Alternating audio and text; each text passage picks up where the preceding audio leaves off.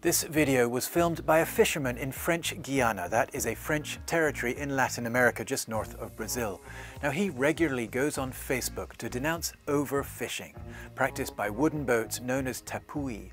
Boats from the nearby Republic of Guyana, Suriname and Brazil have been crossing into the waters of French Guiana for years, taking advantage of strict European rules that have helped keep fish stocks plentiful. The fisherman says it's worse than ever. Je publie ces vidéos pour alerter les autorités du pillage halieutique sur le territoire français. À chaque fois que je fais une sortie, je rencontre une vingtaine de tapouilles à chaque fois. Le record que j'ai pu compter était de 43 tapouilles en une journée. Si ils continuent à pêcher comme ça, je pense que d'ici 2 ans, on n'aura plus rien. Depuis bon matin, 6 heures, là, à 23e tapouille.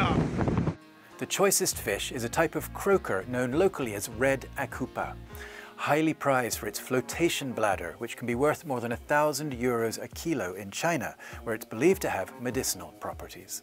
The foreign boats often fish at night and hide out during the day, deep in the mangroves, for instance. That's what you can see in this video posted on TikTok by a fisherman based in Suriname. The foreign boats use nets that are longer than those used by the French Guyanese, with mesh that is tighter. Eux, ils viennent avec des maillons qui sont tout petits. C'est-à-dire que tous ceux qui fassent, tous les poissons qui font moins de 30 cm, ils ramassent tout. Ça détruit la ressource. Vous qui déployé kilomètres filets, frère.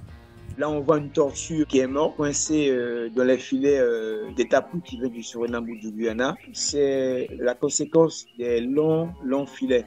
Leatherback sea turtles come to beaches in French Guiana to lay their eggs, but their numbers have fallen by 95% in the last 20 years.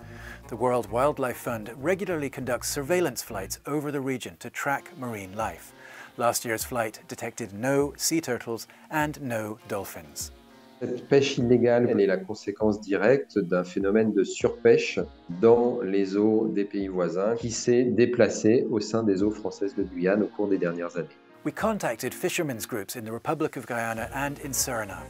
The Guyanese said most of the boats came from Suriname. The Surinamese denied that, saying that French Guiana was too long a trip for their boats to make. For one, the reason is that it's too far away. The amount of time it would take you to drive about 4 days to go to French Guiana to fish. It would be too costly. Now, the idea about fishing in French Guiana, the French, they are very strict about exploiting their resources. So those areas always have a lot of fish.